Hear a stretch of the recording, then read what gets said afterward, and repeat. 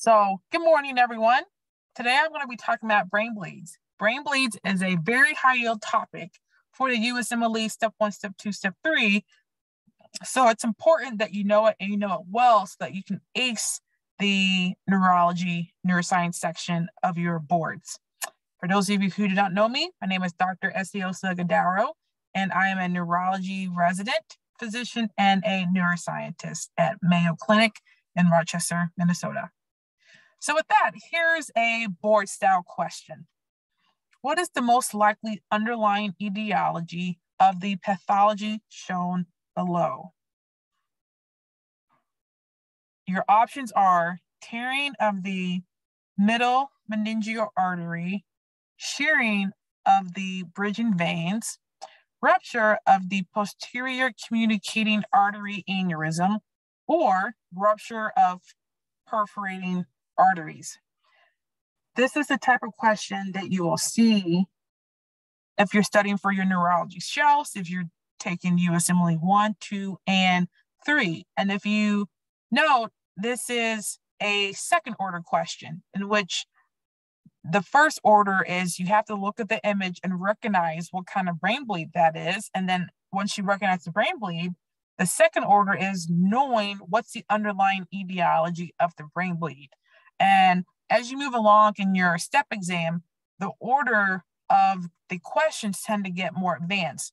You know, USMLE 1, you maybe ask first, second order questions. USMLE 2 will tend to ask third order questions. And when you get to USMLE 3, they're asking multi-step, third, fourth order questions. So it's really good that you have a strong foundation in certain topics, because as you go on studying for the different board exams, it'll just build on the material that you learned previously. So let's break this question down. When you get an image question like this, the first thing is I don't even look at the answer options first, because sometimes it could be misleading. I like to go to the image, take 10 seconds to figure out, well, what do I think is going on, right? So images can be, very tricky, but I'm gonna help you break it down. When you look at an image, you wanna first understand, what is it I'm looking at? Am I looking at an MRI? Am I looking at a CT? Am I looking at an X-ray? And this image here is a CT scan because bone is bright on CT. Second question you wanna ask yourself is, what organ am I looking at? Am I looking at a shoulder? Am I looking at a chest? Am I looking at a brain? And this is the brain. Outside here, if you can see my mouse, let me see if I can get the pointer.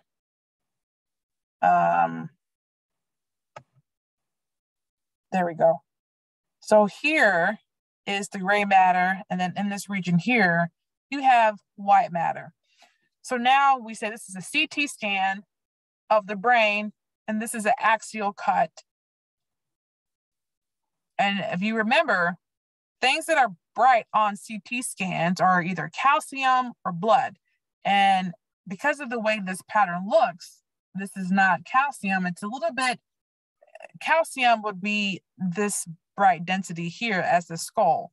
And if you look at this density here and this density here, this density is it's not as dense as the bone skull here, which is made of all calcium. So you can infer that this, although it is hyperdense, it's probably not calcium, more likely blood. And remember, blood in the brain is bad, bad, bad, and it's an emergency. So now that we've looked at the image, we know it's a CT scan of the brain, axial cut, but we know that this is not normal. There is some blood where it shouldn't be. Now the question is, well, what kind of brain bleed is it? So my next slides are going to talk about the high yield brain bleeds you should know for your USMLE. So first, we're going to talk about epidural hematoma. And the board exams, they love epidural hematoma. And again, this is a CT scan of the brain without contrast, axial cut. And one thing you want to remember is, again, this is blood, and the pattern of the blood, the shape of the blood will tell you what the name of the hematoma or hemorrhage is. Know that epidural hematomas are lens shape, kind of out packaging, and they push on the brain tissue that's underlying it right here. And they can also cause some midline shift, which you see going on here. So anytime you see this, think epidural hematoma.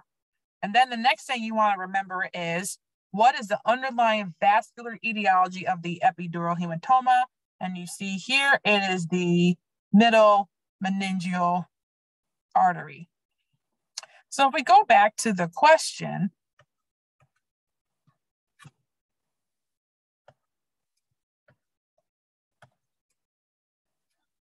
this image here does not look like this. So we can rule out option A. So let's go to the next brain bleed that they love to test on your board exams. The next bleed is a subdural hematoma. And the difference between an epidural hematoma and a subdural hematoma, at least on imaging, again, this is a CT head without contrast of the brain axial cut, is that the subdural hematoma is crescent shaped. And you see here, this is crescent shaped, kind of like the moon. And the underlying etiology is bridging veins. So high yield, subdural hematoma, know what it looks like on a CT scan, crescent shape, underlying etiology is the bridging veins. So let's go back to the question. This image does not look like a crescent shape, so it's not a subdural hematoma, so that rules out B, bridging veins. Let's go to the next high yield image that they love to test on your boards, which is subarachnoid hemorrhage.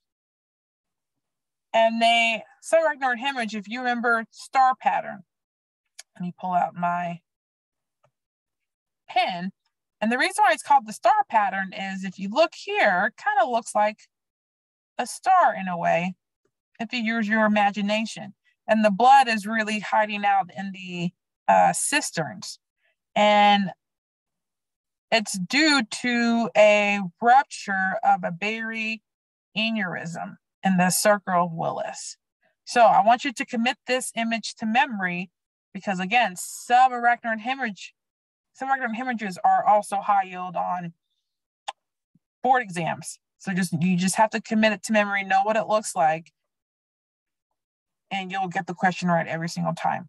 So CT scan without contrast of the brain, star pattern, you think subarachnoid hemorrhage are due to rupture of the Berry aneurysms.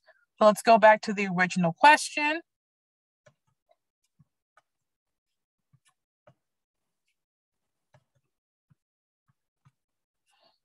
Does this look like a star pattern? That's fine. So we have this, these cisterns are being highlighted because of the blood. Yes, so star pattern is correct, subarachnoid hemorrhage. And remember, what are subarachnoid hemorrhages due to? Exactly. Rupture of Berry aneurysm. So if you see any of the options that say aneurysm, more than likely that's going to be the correct answer. And then that's how you work through these answer choices. So what about answer D, perforating arteries? What does that look like? So another high yield image that they love to test on your board exams is intraparenchymal or intracerebral hemorrhage. And that's what it looks like here, where there's actually blood in the brain tissue itself. And I'll point, let me get and here is where the blood is, and here's the surrounding tissue. And so if you see hyperdense regions in the surrounding tissue